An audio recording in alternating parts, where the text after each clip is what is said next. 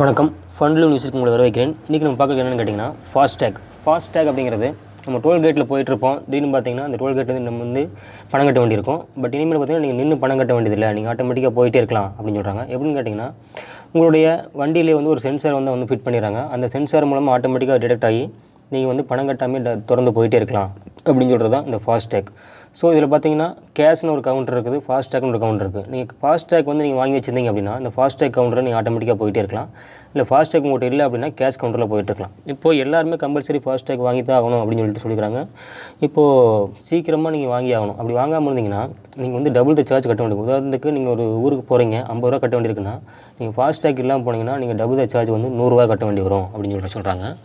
But வந்து cash கவுண்டரில் போய் அந்த மாதிரி இல்லை, ஃபாஸ்டேக் கவுண்டருக்குள்ளே போயிட்டு நீங்கள் ஃபாஸ்டேக் இல்லாமல் இருந்தீங்கன்னா டபுளாக கட்டணும்னு சொல்கிறாங்க. ஆனால் வந்து இது எல்லாமே இனிமேல் ஃபாஸ்டேக் மட்டும் தான் கட்டி ஆகணும் அப்படிங்கிற ஒரு நிர்பந்தமும் நம்மகிட்ட இருக்குதுன்னு சொல்லி சொல்கிறாங்க. ஏன்னா இதில் மூலமாக பார்த்தீங்கன்னா என்னென்ன பயன்கள்னு கேட்டிங்கன்னா நீங்கள் போய்ட்டு ரொம்ப நேரம் க்யூவில் நிற்க தேவையில்லை, அவங்க பில்லு வாங்கிட்டு காசு கொடுக்குறது சேஞ்ச் இல்லை, அப்படி பிரச்சனைலாம் கிடையாது. ஆன்லைனில் நீங்கள் வந்து ப்ரீபெய்ட் மாதிரி பண்ணி வச்சிட்டிங்க அப்படின்னா ஆட்டோமேட்டிக்காக வந்து உங்களுக்கு வந்து உங்களுடைய பேலன்ஸ் வந்து ஆட்டோமேட்டிக்காக எடுத்துக்கும். மினிமம் பார்த்தீங்கன்னா 100 ரூபீஸ்லேருந்து 1 லாக் வரைக்கும் கூட நீங்கள் டெபாசிட் பண்ணி வைக்கலாம் அப்படின்னு சொல்கிறாங்க. ஸோ பார்த்திங்கன்னா மினிமம் பேலன்ஸ் 100 200 அந்த மாதிரி இருக்கணும். அப்போ தான் வந்து நீங்கள் வந்து திறந்து போகும்போது வந்து யூஸ் பண்ண முடியும். இதே நீங்கள் வந்து மந்த்லி இல்லை லோக்கலுக்குள்ளே அடிக்கடி போயிட்டு வந்துருக்கீங்க அப்படின்னா நீங்கள் வந்து 265 ரூபீஸ்க்கு வந்து டெபாசிட் பண்ணி வச்சுட்டிங்கன்னா நீங்கள் அதை வச்சுட்டு வந்து அந்த மாதம் ஃபுல்லாக நீங்கள் போய்க்கலாம் அப்படிங்கிறாங்க. இது வந்து மந்த்லி லோக்கலாக யூஸ் பண்ணுறது மட்டும்தான் இருக்குன்னு சொல்லி சொல்கிறாங்க. ஸோ இல்லை வெளியெல்லாம் போயிட்டு வந்துருக்கிறீங்க அப்படின்னா வந்து நீங்கள் டெபாசிட் பண்ணி தான் ஆகணும். ஸோ இந்த ஃபாஸ்டேக் அப்படிங்கிறது பார்த்திங்கன்னா உங்களுக்கு வந்து பொல்யூஷன் குறைக்குது, வண்டியில் நின்று புகை விட்டுருக்கனால வந்து பொல்யூஷன் குறைக்குது, நேரத்தை வந்து மிச்சம் பண்ணுது, சேஞ்ச் இல்லைங்கிற பிரச்சனை வராது, அப்படிங்கிற மாதிரி நிறைய பிரச்சனைகள் வந்து நம்ம அவாய்ட் பண்ணக்காத இந்த மாதிரி வச்சுருக்கோம்னு சொல்லிட்டு இருக்காங்க. ஸோ ஃபாஸ்டேக் உங்களுக்கு வேணும்னு நினச்சிங்கன்னா அடிக்கடி நீங்கள் வெளியூர் போகிறீங்க, டோல்கேட்டை தாண்டி போகிறீங்க அப்படின்னா நீங்கள் தாராளமாக ஃபாஸ்டேக் வந்து ரீசார்ஜ் பண்ணி. இது எப்படி ரீசார்ஜ் பண்ணுன்னு கேட்டிங்கன்னா இது எப்படி அப்ளை பண்ணுறது முதல்ல KYC டாக்குமெண்ட்ஸ் வேணும். KYC டாக்குமெண்ட்ஸ் என்னங்க, உங்கள் Aadhaar card, pan card, voter ID, இதெல்லாம் KYC documents plus address proof, ID proof.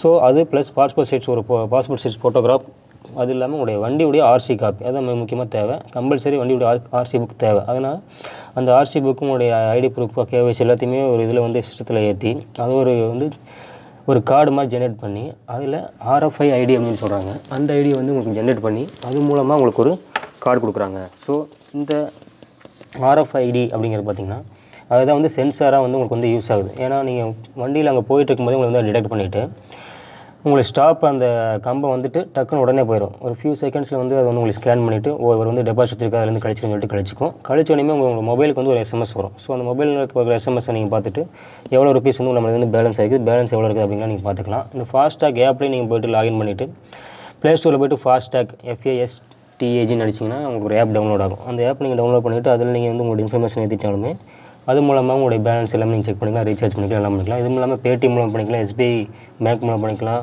HDFC ICICன்னு சொல்லிட்டு எல்லா உங்களுடைய பேங்க்கு, KVB எனி பேங்க் மூலமாக நீங்கள் வந்து ரீசார்ஜ் பண்ணிக்கலாம். இது இல்லாமல் இதுக்கு செப்பரேட்டாக வந்து ஏஜென்சி டீலர்ஷிப் இவங்களாம் இருக்கிறாங்க. ஸோ அவங்ககிட்டே நீங்கள் வாங்கிக்கலாம்.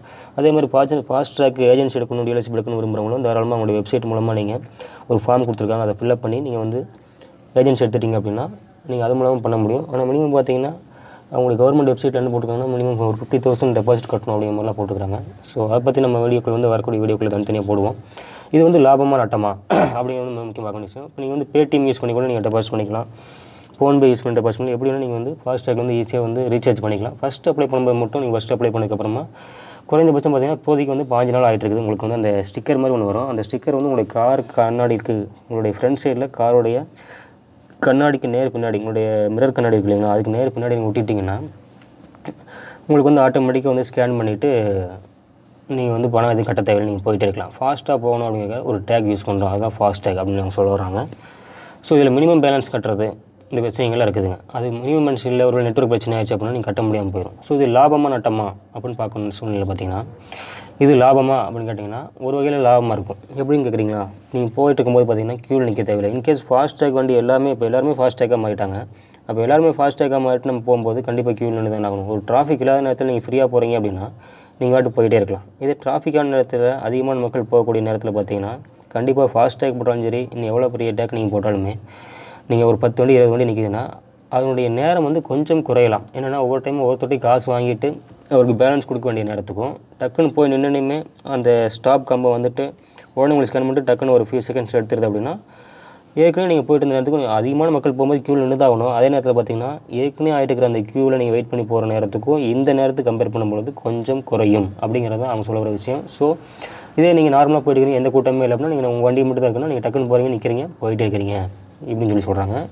இந்த RFI ஐடியை வந்து ஹேக் பண்ண முடியுமானா ஹேக் பண்ண முடியும்னு சொல்லி சொல்கிறாங்க. அப்படி ஹேக் பண்ணாலுமே அந்த RFI ஐடியில் உங்களுடைய வண்டியுடைய ரெஜிஸ்ட்ரேஷன் நம்பர், ஏன்னா நீங்கள் வந்து RC புக் கொடுத்து தான் நீங்கள் ரெஜிஸ்ட்ரேஷன் பண்ணிக்கணும். ஒரு ரெஜிஸ்ட்ரேஷன் நம்பர், உங்களுடைய ஃபோட்டோ, ஐடி ப்ரூஃப், KYC எல்லாமே இருக்கிறதுனால வேறு ஒருத்தர் உங்களுடைய RFI ஐடி மூலமாக ஹேண்ட் பண்ணி இந்த மாதிரி ஒரு டம்மி கார்டு ரெடி பண்ணி ஒட்டிட்டு போனார் அப்படின்னா அவர் போனோன்னையுமே அவர் அந்த டோல்கேட்டை தாண்டினோன்னையுமே உங்களோட அக்கௌண்ட்டில் வந்து டிடெக்ட் ஆகிறதுனால உங்களுக்கு ஒரு மெசேஜ் வந்துடும். அந்த மெசேஜை பார்த்தீங்கன்னா நம்ம போகவே இல்லையே நம்மளுக்கு எப்படி வருதுன்னு சொல்லிட்டு நீங்கள் கஸ்டமர் கேர் கூப்பிட்டு சொன்னீங்கன்னா அவங்க உடனே அங்கே இருக்கிற கேமராவை செக் பண்ணிட்டு எந்த வண்டி போச்சு, எந்த வண்டியுடைய கார் நம்பர்னு நோட் பண்ணி அவங்கள கான்டாக்ட் பண்ணி உங்கள்கிட்ட காசு அவங்கள்ட்ட வந்து காசு வாங்கி உங்கள்கிட்ட கொடுத்துருவாங்க அப்படின்னு சொல்கிறாங்க. அதனால் அந்த பயம் இருக்கிறனால யாரும் அப்படி பண்ண மாட்டாங்க அப்படின்னு சொல்கிறாங்க. அந்தளவுக்கு ஹேக்கிங் டெக்னாலஜிலாம் பயன்படுத்தி இதை வந்து யார் மிச்சம் பண்ண போகிறாங்க அப்படின்னு சொல்லியிருக்காங்க. இருந்தாலும் கஸ்டமர்கள் வந்து எந்தளவுக்கு ரெஸ்பான்ஸ் பண்ண போகிறாங்க அப்படிங்கிற நம்ம பொறுத்து தான் பார்க்கணும்.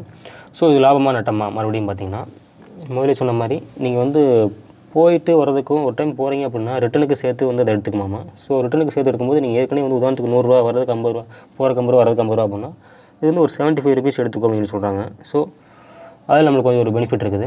அதுவும் இல்லாமல் நம்ம வந்து டெபாசிட் ப்ரீபெய்டு மாதிரி பண்ணி வச்சுக்கிறதுனால எப்போ வேணாலும் நம்ம வந்து ரீசார்ஜ் பண்ணிக்க முடியும், எங்கேருந்து வேணாலும் ரீசார்ஜ் பண்ணிக்க முடியும்னு சொல்கிறாங்க. இன்கேஸ் நைட்டில் உங்களுக்கு வந்து நெட்வொர்க் பிரச்சனை வச்சு பேங்க்கில் SBI பேங்க் மாதிரி சில பேங்க்லாம் வந்து பார்த்திங்கன்னா நெட்வொர்க் பிரச்சனை வந்து சரியாக ஒர்க் ஆகும் போயிடுச்சு அப்படின்னு நினச்சிங்க அப்படின்னா அந்த மாதிரி நேரத்தில் வந்து நீங்கள் வந்து திடீர்னு வந்து டெபாசிட் பண்ண முடியாமல் ஒரு சூழ்நிலை ஆயிடும். ஸோ அதை நீங்கள் அவாய்ட் பண்ணணும்னா நீங்கள் மினிமம் பேலன்ஸ் வந்து 200 மட்டும் இல்லாமல் ஒரு 500 1000 rupees உங்களால் எவ்வளோ முடியுமோ அதிகமாக போட்டு வச்சிட்டிங்கன்னா நீங்கள் அடிக்கடி போயிட்டு வந்துருக்கீங்க, அதிகமாக போட்டு வச்சிட்டிங்க அப்படின்னா நீங்கள் வந்து பார்த்தீங்கன்னா எந்த நேரத்துலையும் பர்டன் ஆக தேவையில்லை, நீங்கள் போயிட்டே இருக்கலாம். டோல்கேட்டு நம்ம டெபாசிட் பண்ணுங்கிறத நீங்கள் மறந்துடணும் அப்படின்னு நினச்சிங்கன்னா நீங்கள் வந்து ஒரு 1000 rupees 10,000 rupees, ஏன்னா வந்து மினிமம் வந்து 100 rupeesலேருந்து மேக்ஸிமம் 1 lakh வரைக்கும் கூட நீங்கள் டெபாசிட் பண்ணிக்கங்கன்னு சொல்லி சொல்கிறாங்க. ஸோ அவங்க வசதிக்கு தகுந்த மாதிரி, அவங்களுடைய காருக்குடைய தகுந்த மாதிரி, அவங்களுடைய லாரிக்கு தகுந்த மாதிரி, அவங்களுடைய பஸ்ஸுக்கு தகுந்த மாதிரி நீங்கள் எவ்வளோ டெபாசிட் பண்ண நினைக்கிறீங்களோ தாராளமாக டெபாசிட் பண்ணி வச்சுக்கலாம் அப்படின்னு சொல்லி சொல்கிறாங்க. ஸோ இதெல்லாம் தான் வந்து லாபமாக நட்டமாக அப்படிங்கிறது. ஸோ நம்மளுக்கு வந்து இதெல்லாம் வந்து ஒரு விஷயம் பார்த்திங்கன்னா லாபமாக தெரியுது. நட்டம்னு பார்த்திங்கன்னா எப்படின்னு கேட்டிங்கன்னா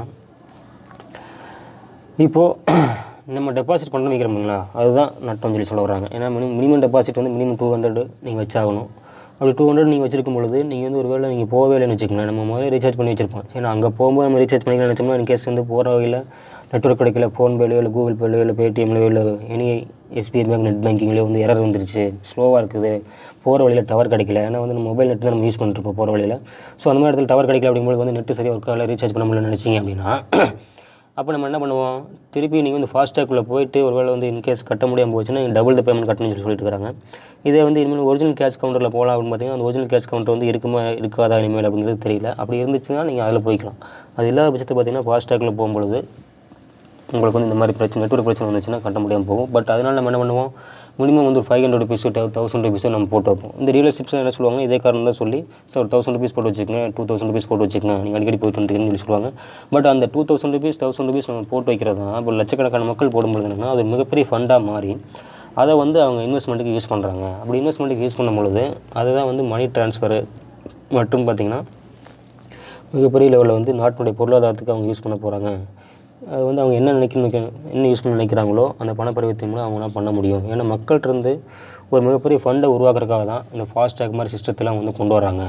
இப்போ ஃபாஸ்டேக்கே இல்லைன்னு வச்சுக்கங்களேன், இப்போ உதாரணத்துக்கு ஒரு ஆள் வந்து 100 ரூபா கொடுக்குறாருன்னா அது மாதிரி லட்சக்கணக்கான பேர் 100 ரூபா கொடுக்கும்போது பார்த்திங்கன்னா கோடிக்கணக்கில் வந்து அவனுக்கு வந்து அந்த நான் ரீஃபண்டபிள் டெபாசிட் இருக்குது, மினிமம் பேலன்ஸ் டெபாசிட் இருக்குது. எப்படி பேங்க்லாம் வந்து மினிமம் பேலன்ஸ் டெபாசிட் இருக்குது 5000 10,000 பேங்க்கோட தகுந்த மாதிரி, அதே மாதிரி இதிலும் பார்த்திங்கன்னா மினிமம் டெபாசிட் இருக்குது. ஸோ மினிமம் டெபாசிட் நம்ம பண்ணக்கூடியதை வச்சு தான் அவங்க மிகப்பெரிய லெவலில் வந்து பண பரிவர்த்தனை பண்ணி அது மூலமாக ஒரு இன்கம் ஜென்ரேட் பண்ணுறாங்க. அதுக்காக தான் இந்த ஃபாஸ்டேக் மாதிரிலாம் வந்து ரொம்ப கம்பல்சரியாக யூஸ் பண்ணுறாங்க அப்படின்னு சொல்கிறாங்க. இது மட்டும் இல்லை, இது இங்கே மட்டும் இல்லைங்க, வெளிநாட்டிலே இருக்குது. பட் அங்கெல்லாம் வந்து கம்பல்சரி கிடையாது. ஏன்னா வந்து ஆட்டோமேட்டிக்காக பண்ணிடுவாங்க, பொல்யூஷனை குறைக்கணும், டிராஃபிக் குறைக்கணும், மக்களுக்கு ஈஸியாக இருக்கணுங்கிற மட்டும்தான் பண்ணுறதாக சொல்கிறாங்க. பட் ஏன்னா இன்கேஸ் இல்லைன்னா நீங்கள் டபுள் த சார்ஜில் கட்ட தேவையில்லை, அதே சார்ஜ் கட்டிட்டு போய்க்கலாம், நீங்கள் மறுபடியும் நீங்கள் ரீசார்ஜ் பண்ணிக்கிங்க அப்படின்னு சொல்லுவாங்க. பட் இங்கே டபுள் த சார்ஜ் அப்படின்னு சொல்கிறது மட்டும்தான் ஒரு விஷயமா வந்து மக்களுக்கு வந்து யோசிக்க தோணுது. பட் டபுள் த சார்ஜ் ஏன் சொல்கிறாங்க அப்படின்னு நான் நினைக்கிறேன் அப்படின்னா இந்த மாதிரி சொன்னால் தான் மக்கள் வந்து ஈஸியாக வந்து முதல்ல வந்து ஜாயின் பண்ணுவாங்க அப்படிங்கிறக்காக சொல்கிற மாதிரி இருக்குது. பட் இந்த ஒரு புஷ்ஷிங் அப்படின்னு சொல்லி வந்தாலே மக்கள்கிட்ட வந்து ஒரு கேள்விக்குறி வந்துடும், யாருக்கு லாபம் அப்படின்னு சொல்லி போட்டு. ஸோ அந்த புஷ்ஷிங் இல்லாமல் நார்மலாக இருந்துச்சுனாலே மக்கள்லாம் சந்தோஷப்படுவாங்க. ரீசார்ஜ் பண்ணால் பண்ணிக்கிங்க, பண்ணாமல் விட்டுருங்க அப்படின்னு சொல்லிட்டிங்கன்னா ஆட்டோமேட்டிக்காக போக வந்து பழகிடுவாங்க. பட் இருந்தாலும் ஒரு புஷ்ஷிங் வரும்போது தான் ஒரு புதுமையான இந்த மாதிரி விஷயங்கள் வந்து மக்கள் தூண்டப்படும். அப்போ தான் வந்து பண்ணுவாங்க, டபுள் ரீசார்ஜ் எது கட்டணும்னு சொல்லிட்டு வந்து கற்றுக்குவாங்க, பண்ணுவாங்க அப்படிங்கிற மாதிரி மக்கள் வந்து பேசுகிறாங்க. ஸோ இவ்வளோ விஷயங்கள் போயிட்டுருக்குது. யாருக்கு லாபம்னு பார்த்தீங்கன்னா 2 பேருக்குமே லாபம் தான். யாருக்கு நஷ்டம் பார்த்தீங்கன்னா, அதாவது 2 பேருக்குன்னா யார் 2 பேர்? ஃபாஸ்டாகிற அந்த பேமெண்ட் நிறுவனமோ அல்லது கவர்மெண்ட்டாக இருந்ததுன்னா கவர்மெண்ட், சரிங்களா? அந்த கவர்மெண்ட்டுக்கு தான் வந்து மொத்த பணமும் போகுது. ஸோ நம்மளோட அக்கௌண்ட் வந்து அவங்க டிடெக்ட் பண்ணிகிட்டே இருக்கிறாங்க. பட் அது வரைக்கும் அந்த பணத்தை வந்து அவங்க என்ன பண்ணுவாங்கன்னு கேட்டிங்கன்னா யூஸ் பண்ணிட்டு தான். ஒரு பொருளை வாங்குறதுக்கு முன்னாடியே அந்த பொருளுக்கான டெபாசிட் நம்ம மொத்தமாக பண்ணி வச்சுட்டோம் அப்படின்னா, அந்த பொருளை வாங்கிச்சுன்னா அதில் அந்த டெபாசிட்லேருந்து நம்ம கழிச்சிட போகிறோம். எப்படி நம்ம அந்த பொருளுக்கு அவங்க வாங்குறதுக்கு முன்னாடி கொடுத்த காசை நம்ம திருப்பி கொடுக்க போகிறதில்ல அப்படிங்கும்போது அந்த பணத்தை நம்ம சும்மா வச்சுருப்போமா? கண்டிப்பாக மாட்டோம். அதை நம்ம கண்டிப்பாக வந்து ரொட்டேஷன் பண்ணுவோம், வேறு வகையில் வந்து யூஸ் பண்ணுவோம், அது மூலமாக ப்ராஃபிட் பார்ப்போம். ஸோ இந்த ப்ராஃபிட் பார்க்குறதுக்கான ஒரு கருவியாக அந்த ஃபாஸ்டாக் வந்து கவர்மெண்ட்டுக்கு யூஸ் ஆகுது.